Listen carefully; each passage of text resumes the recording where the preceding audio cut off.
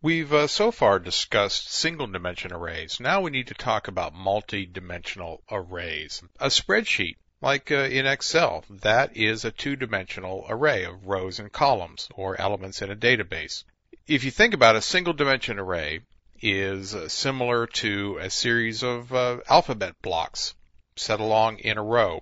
They can be integers with numbers on them. They can be letters or a character array. So each of the blocks would have a single character on it, and then null at the end if it's going to be a string. They could be floats or doubles or any other native type that we have in the language, but there's just one string of them. That's a single dimension array, and we sequence through the array name with brackets at the end, 0 through whatever the length of the array happens to be. A two-dimension array, we already said, is like a spreadsheet, or can be thought of as a stack of rows of blocks. So you put another stack on top. Now, though, we have a multi-dimensional array, but they still all have to be characters, or all integers, all floats, all doubles. We cannot mix up the data types, even though there are two different rows of data, because what's really happening is that these items are one long contiguous group of bytes in memory. They are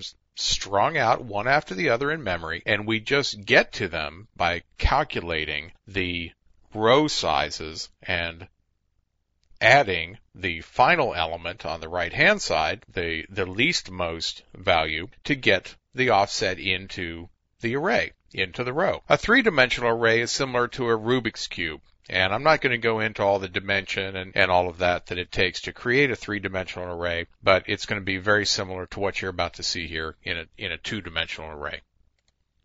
Now here's a single dimension that we've already talked about. We have a little character array called hi. We've left this open so that it will be defined at compile time, and it will be 6 because there's 5 characters here and then our null, because we put the double quotes around it. So this is what comes up in memory, HELLO, and then the null at the end of it. So this is hi sub 0, hi sub 1, 2, 3, 4, and hi sub 5. And the sub goes right into there. That's a single dimension array.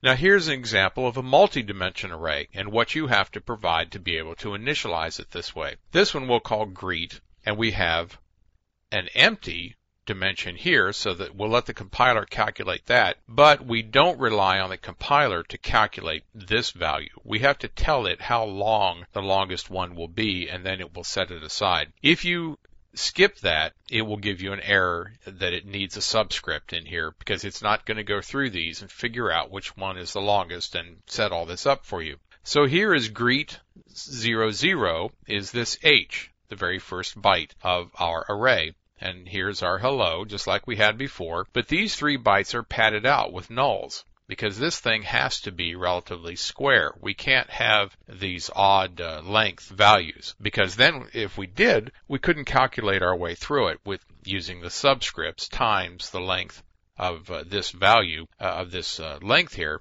which is 8. Yes, which is 8. So we take 1 times 8 plus 0, and add that to the base pointer, and that gets us to this byte, which is the first character of hola, sub 1 sub 0, HOLA, and then we pad it out with null so that the math for 2 times 8, 16, plus 0 gets us to this B, un bonjour, and 1 null. That's our longest value. And then ciao, we have 3 0, or 3 times 8. We can count off all those numbers, but that 24 added to greet will get us to the address of the C, and then we read until we hit a null, and that's a valid string.